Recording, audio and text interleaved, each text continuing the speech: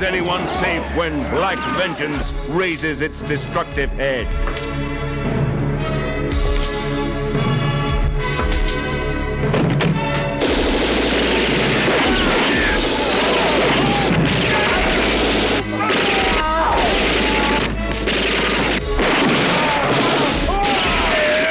Guys, it's Will. It's Hong Kong Cinema Appreciation Society. Welcome back to the channel. If you are new to the channel, welcome and thank you for finding us. I hope you're doing well. I hope you enjoy this video. I hope you like our content.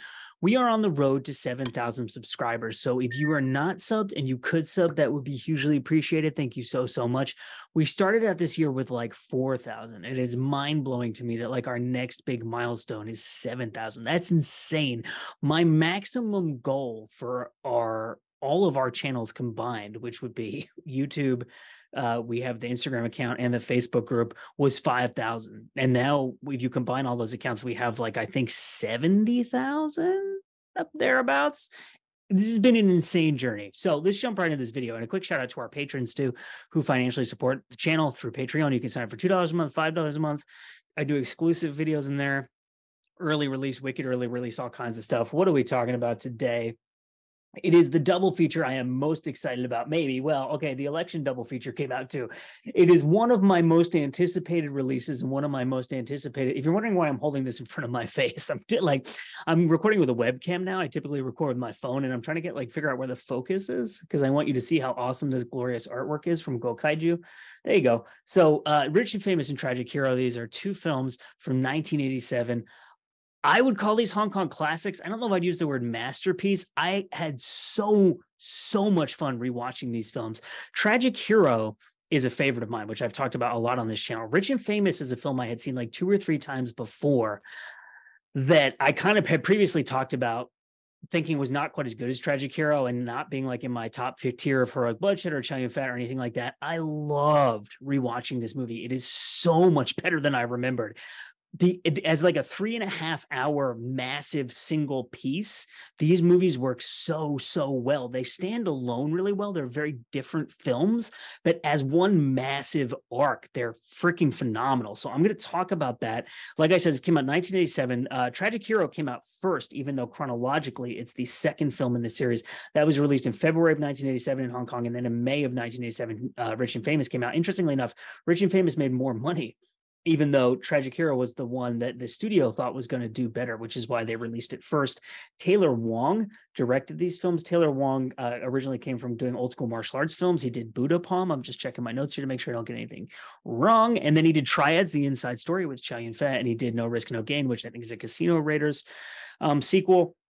But this has got to be Taylor Wong's magnum opus. This was produced, also worth pointing out, by Johnny Mok, who directed Long Arm of the Law, which is one of my all-time favorite Hong Kong movies. This releases out on July 24th of 2023. If you are a fan of Heroic Bloodshed films, if you are a fan of Chow Yun-fat, if you are a fan of Hong Kong thrillers, of Hong Kong action films, of action dramas, of John Woo, of Ringo Lam, and you have not bought this yet or pre-ordered it, I'm not exactly sure when this video is going to come out, but shout out to Eureka for sending this to me early so that I could do this review and get it up before the release date.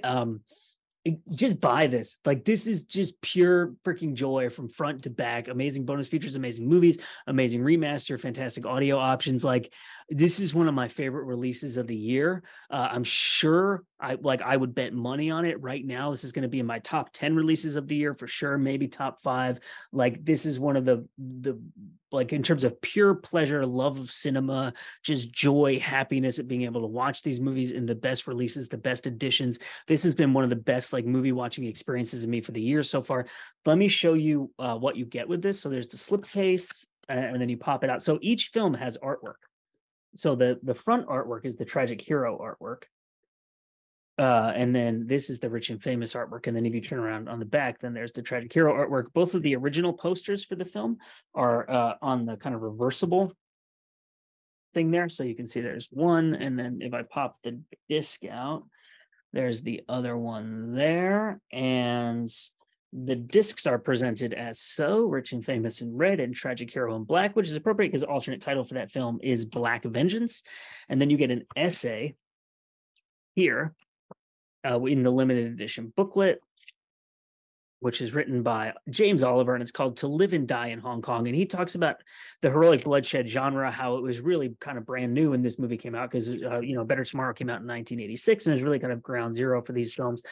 And how kind of like mature and focused and this film is, given that the genre was kind of brand new in a way, and contextualizing it within the history of Hong Kong cinema, the careers and everything like that. So for me, I love this slipcase, and the artwork, like I said, is by Go Kaiju. So if you're waffling on whether you want the limited edition one, I would say go for it. Just to have this really cool slipcase here. Let me tell you a little bit about what these movies are about. The first movie, Rich and Famous, takes place over multiple decades, 50s, 60s, 70s. It starts in 1953, I believe, and it gives you this kind of historical context of immigrants coming from China into Hong Kong. And there's this guy who's he's a dad, so he has a son, and then he's got his son's cousin, which I guess would be his niece, right? And they come to Hong Kong from China, and I don't know if the mother passed away or she just didn't make the trip with them. I don't think they really talk about that. And he comes to find I think who's a friend of his, or maybe a cousin. I don't know the exact relationship between them, but he comes to find this guy in Hong Kong, and the guy is dead, and the guy has a son. So this man takes in that kid.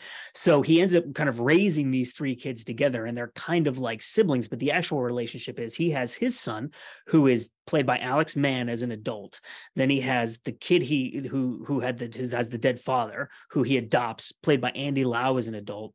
And then Pauline Wong, plays the niece character, who's like the cousin of the two guys who are they become brothers because they're, one of them is the actual biological son of this guy and one is the adopted son.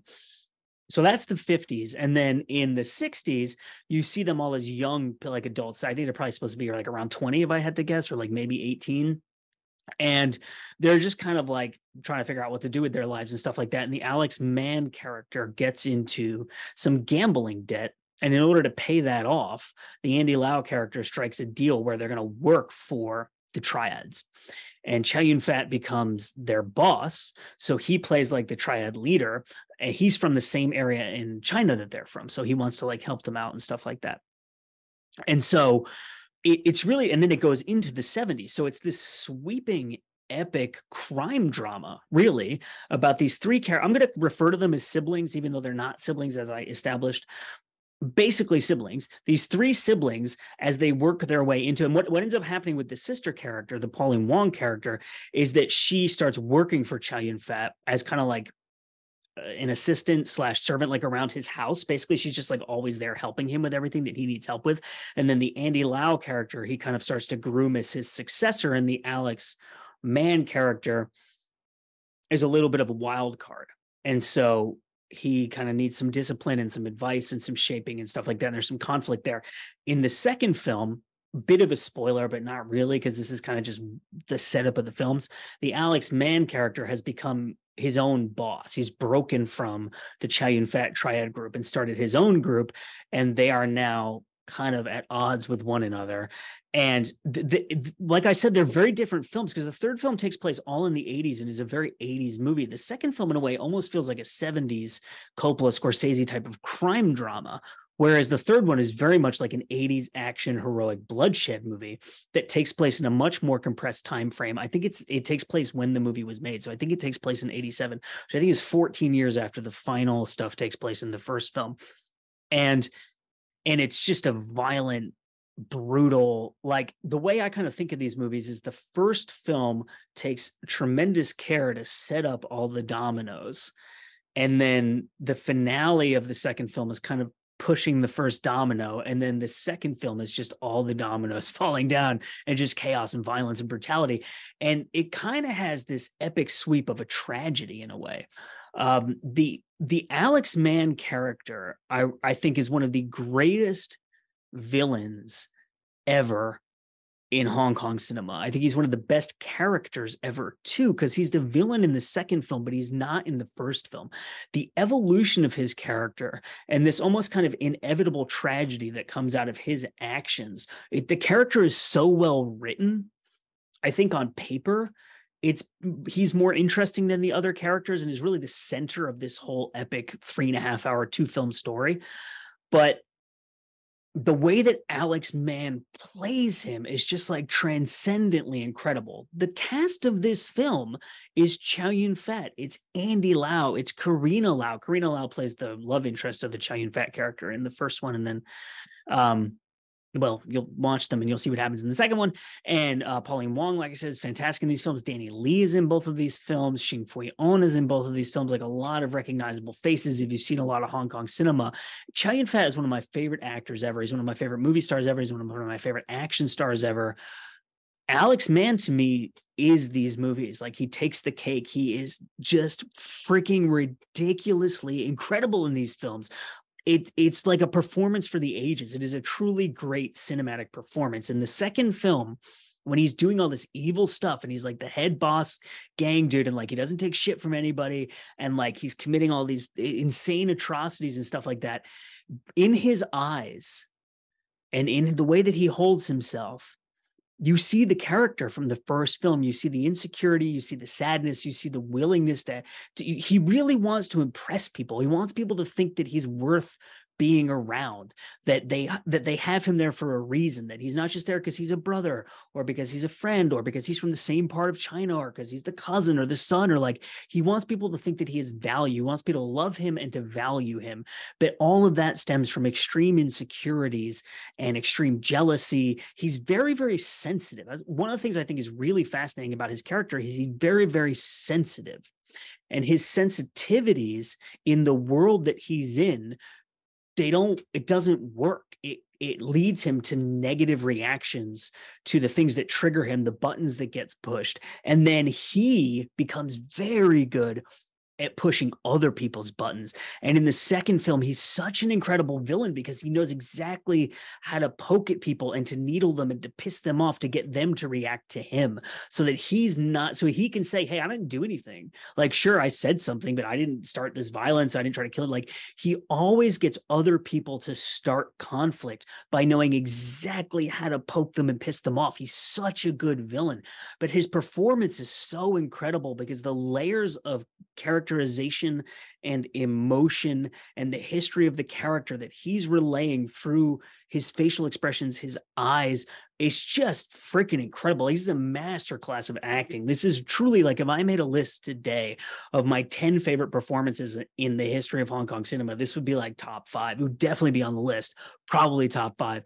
This performance is incredible, and this character is so good, and the kind of the nuts and bolts mechanics of filmmaking are so good in these movies. I'm actually going to do a separate video where I look at 3 subsequent scenes in Tragic Hero, and I break down the craft stuff that they're doing within those scenes to build the tension for the audience and the suspense, and like the reversals in the scenes and like the setup and payoff. This is all like kind of technical screenwriter talk and stuff like that. Tension in the way that screenwriters use the word tension is kind of how the audience would think of like suspense or anxiety or something like that. Like, you're trying to create tension in the audience, right? There's a lot of ways you can do that. One of them is reversals, where you think one thing is going to happen, something else happens, and you think one thing is going to something else happen. You're constantly moving the scenes back and forth between expectations to keep people guessing what's going to happen to create tension. Right. And there's a lot of other ways that you can do this, but that's the craft, especially in the second film here, because the first film is really more of this massive sweeping historical drama, whereas the second film really is I won't want to say real time, because it takes place over like months or whatever, but like it takes place in a much more compressed time frame, and scene to scene, you're getting a direct chronological relationship, as opposed to the first one being this epic sweep, right? So it's like a kind of a cause and effect type of movie. You hit me, I hit you, you hit me, I hit you, and then it leads to this epic conclusion. And just the craft, scene to scene, sequence to sequence, especially in the second film, to build that tension. The scene work is just so good. And these films like really lean into melodrama.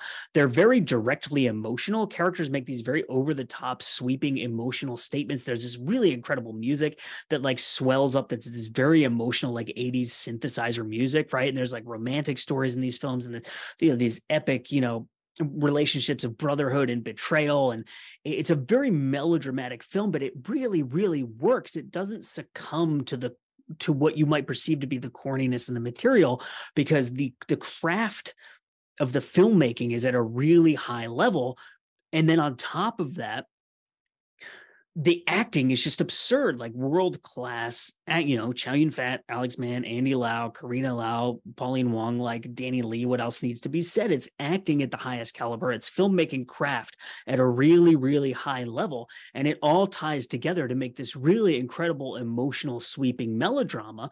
But in the second scene, especially, you get amazing action sequences. There's a scene with a van. I don't want to spoil the whole thing, although I do think Eureka posted this scene on YouTube, so I think you can go and watch it. Maybe if you're not sure if you want to buy these movies, go to the Eureka YouTube channel and watch this scene. There's a scene where Chow Yun-fat is trying to escape from some people, and his like bodyguard assistant right-hand man dude gets this van, and it's one of the most bananas action scenes I've ever seen. And like the conclusion to this movie, to Tragic Hero, is just insane. Like these huge explosions that look really, really dangerous, like really dangerous based on where the stunt guys are and stuff like that. And this just epic, insane shootout with Chow Yun-fat and Andy Lau just going ham on these bad guys. Like the second one will really, really satisfy your action itch. It'll really scratch the crap out of it. But the first one is this really well done crime drama with really incredible characters, relationships. Like the relationship between the Chow Yun-fat character and the Pauline Wong character is so good. She's in love with him. He's married to somebody else, but he really respects and loves her as like a confidant, as like almost like a sister, as like a really, really, really trusted. There's one scene in the second film where all this kind of dramatic stuff has happened, and he says to her, like, you're the only person I really trust right now. And so it's this really fascinating relationship because she's in love with him. He knows that. He's not in love with her. His relationship with her is more like a sibling or like a best friend, but they both get what they need out of it because she will always be loyal to him and always be there for him and always help him when he needs it because she's in love with him. But she is getting the attention that she needs from him, the respect that she needs from him, and the affection that she needs from him because he loves her so much, but in a different way. It's this really fascinating, incredible relationship. And the relationship between the Alex Mann character and Andy Lau character is so good because Andy Lau has so much respect for the Chow Yun-fat character, but the Alex Mann character is his brother and he loves him so much and he wants to help him so badly. And then the character of the dad is amazing, and his relationships with the kids. And there, in each movie, there's a key scene where the dad kind of intervenes in what's going on, and it's really heartbreaking. And these movies are so freaking good. And like I said, Rich and Famous is a movie that previous to this rewatching, I thought was maybe like a 2.5 out of 5, just like perfectly fine, whatever movie. And I own the Hong Kong Blu-ray of that movie. I don't know why it never hit me before, but it like floored me on this rewatch. I was like, man, this movie is freaking fantastic. And they work so well. I had never watched them back to back before. Don't ask me why I'd never watched them back to back before, because I've seen both of them multiple times. But for some reason, I'd never watched these two movies back to back. And they just work, like I said, they're so different in a way, because one is this massive historical drama over 3 decades, and the other one is this relatively contained kind of drama, like heroic bloodshed, crime drama, exploitation. It's not really a drama. I don't know why I'm saying that word. Heroic bloodshed, exploitation type of film. And it's interesting because the second movie definitely has exploitation film characteristics. What do I mean by that? There's a lot of tragedy that happens in these films. The first film is kind of more grounded in the realistic drama of the characters. In the second film, there are some segments where really tragic things happen and characters don't really react to them, but they react to other things. It's weird. Like there's really incredible, like high level filmmaking, dramatic craft in some sequences in the second film, but in other sequences, there's this very kind of exploitation film type of quality where it's just like scuzzy, nasty violence and characters are just like bulldozing ahead, blowing each other away, not caring about the fallout of anything. It's an interesting balancing act. Like some of this is going to sound completely ridiculous, but some of the melodrama in the second film, especially, even I just recently watched Written on the Wind. I'm going to plug my podcast. It's called Movie of the Week, where Mike and I talk about a different movie every week. Mike being the silent partner in this channel, who does all the editing and all the, everything that all the thumbnails for YouTube and, prepares all the videos and all that stuff. Everything that I don't know, I basically just sit here and record. Mike does everything else, basically. So we watched Written on the Wind, the Douglas Sirk movie, and some of the melodrama in Tragic Hero was so like romantic and overblown, and not in a negative way, but just like so big and bold and emotional and direct that it reminded me in a way of that Douglas Sirk film. It was really fascinating. So let me give you just a brief. Oh, and the music, awesome, very 80s Hong Kong music in here. I'm going to talk to you very briefly about the bonus material on here, just so you know what you're getting. I'm trying to focus more on the movies when I do these reviews, because I know that other people go into really tremendous detail on the bonus material. And that's not to say that the bonus material is not incredible, but what really impressed me upon rewatching these films is the movies themselves. So there's an interview on the first disc. There's a documentary actually called Dub Masters, which is from CFK, which is Arne Venema, which is really freaking cool. It's 21 minutes long. And I actually talked to Arne about this a couple of weeks ago, and I was finally able to watch it when I got this release, where it's a documentary on the dubbing industry in Hong Kong. And they talked to the guy who did Chow Yun-fat's voice. And there's like multiple generations of dubbers in here and all these insane stories about like rivalries between dubbing companies, like things you would never expect to be happening in the world of dubbing. That's amazing. Really good documentary, 21 minutes long. And there's Frank Jang commentaries on both films, which obviously is amazing because I love Frank Jang commentaries. I watched both of those movies 2 times this week so I could listen to Frank's commentary. So 4 times I watched the films on this set last week. The second disc has an interview with Michael Mock, who's described as the shadow director. So he worked for Johnny Mock, who was the producer of this film, who was in charge of this company that had this deal with Golden Harvest. It's really interesting, actually. He talks about working with Johnny Mock. He was a second unit director on Long Arm of the Law, which, like I said, Johnny Mock directed, and his involvement in the company and how the deal with Golden Harvest happened and what it was like working on these films in particular. Is really, really cool interview, and 33 minutes long. That's a substantial interview. There's 55 minutes of interviews on the second disc. The other interview is with Manfred Wong, the screenwriter. 22-minute long interview, which is really fantastic. So lots of great bonus material, but I love these movies. I love these movies. And if you like 80s Hong Kong action cinema and you don't own this, if you haven't bought it yet, you haven't pre-ordered it yet, if you haven't seen these films, I urge you as a fan of the films, please go and get them, watch them, get in the comments and talk to me about them, because I love these movies so much and I want to talk to people about them. My name is Will. It's Hong Kong Cinema Appreciation Society. As always, I thank you so much for watching, and we will see you next time.